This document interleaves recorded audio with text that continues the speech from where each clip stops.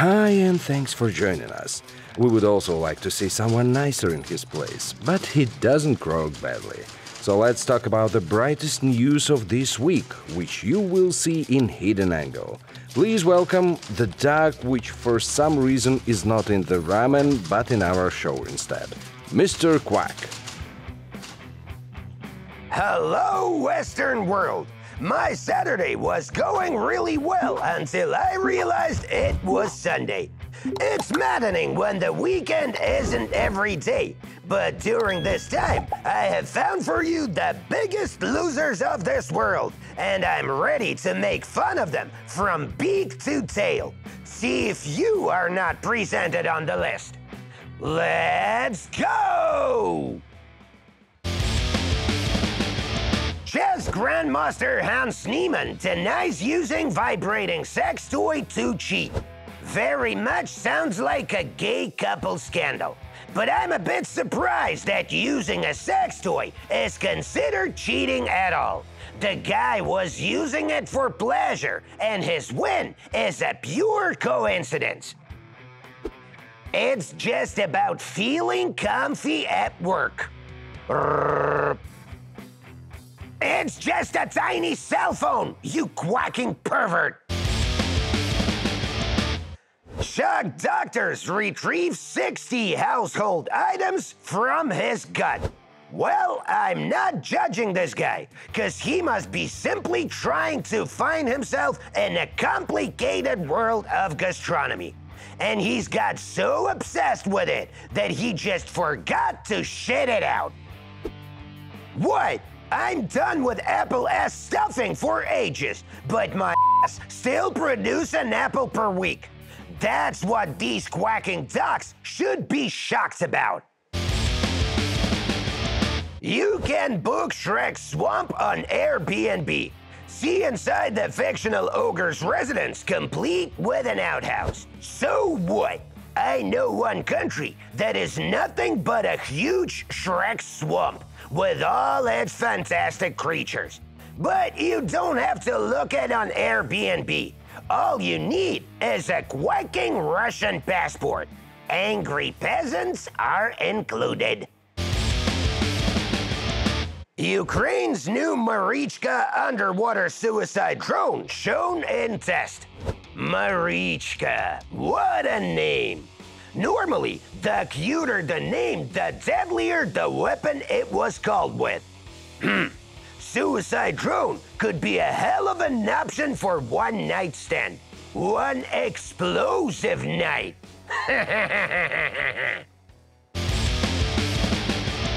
Ukraine's parliament taunts Elon Musk after meme mocking Zelensky. New week, new quack up from the richest child in the world. Elon could possibly be pissed off by his Ukrainian satellites being taken down by the US government. But I'm pretty sure about two things. There's no way you can win a meme war over the country in a real war. And secondly, having tons of money doesn't always lead to sanity.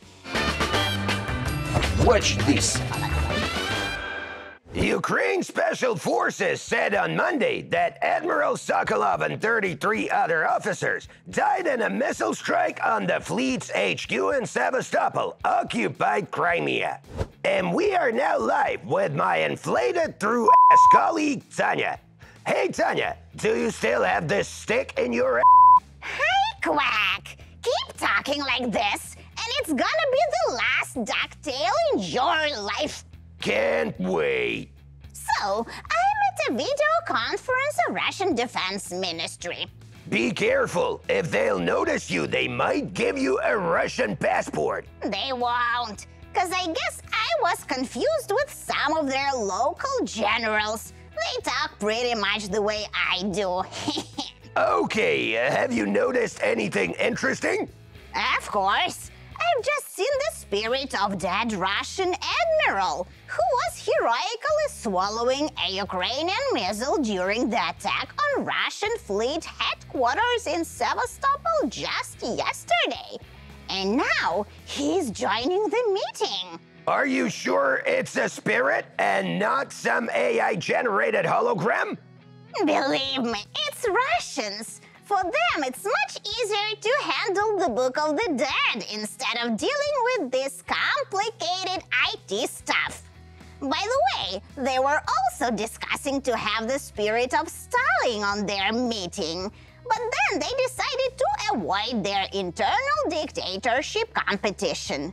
Then they've accidentally summoned the spirit of Prigozhin, who started aggressively demanding ammo. So they've got rid of him by putting into the spirit of airplane that was hidden by the spirit of Russian missile. They've also attempted to summon Lenin, but he refused to leave his chilling place, which Russians call mausoleum. I thought that Russian spiritual passion is limited to drinking vodka, but now I see it's a bit different story. Okay, so this admiral, did he say anything? Of course he did. He begged to take him back to hell. He said that life conditions there are much more comfortable than in Russia. And this despite the fact that he's been banged by Satan on a daily basis there. Oh, I see they've already filled the bathtub with deer horns. So Minister Shoigu will be taking a bath right now. So I have to go, so that I don't need to unsee it. Hold on, one more thing. What? What's next? Nike begins selling used sneakers online. Seems Nike have just created a premium segment of second-hand clothing. Selling what's already sold is quacking genius. What's next? Selling used toothbrushes and used dildos? Can't wait to see. Russia seeks to rejoin UN's Human Rights Council. Weird that Russia is still attempting to associate itself with human rights in any way. Or they have just violated all the possible human rights on spot. So now they are out of ideas and seek inspiration with the UN's Human Rights Council. Pretty quacking good move. The Beckhams finally break their silence on Rebecca Luce after 20 years. Victoria tearfully reveals how claims of David's alleged affair with his PA was the hardest time of her life. I love these outdated celebrities with an entrepreneurial mindset. They don't get retired. They just sell their 20-year-old adventures of David's cock. Hell of a content for Netflix, don't you think? Not just a quacking talking duck, right? Watch this. Pastor locks himself into cage full of lions to show he has divine protection. These modern Jesuses are so quacking lazy. The original Jesus had to die and resurrect, turn water into wine, and other stuff to prove his validity. Today, you just lock yourself into a petting zoo, and that's it. You are considered the saint. I'd love to see how this divine protection works against hungry lions in the wild African savanna. Tomb of 2,300-year-old Greek courtesan found in Jerusalem burial cave. Well, I wouldn't recommend anyone to open the courtesan tombs. Because apart from 2,300-year-old box mirror, you could also find some 2,300-year-old syphilis, which is not that funny.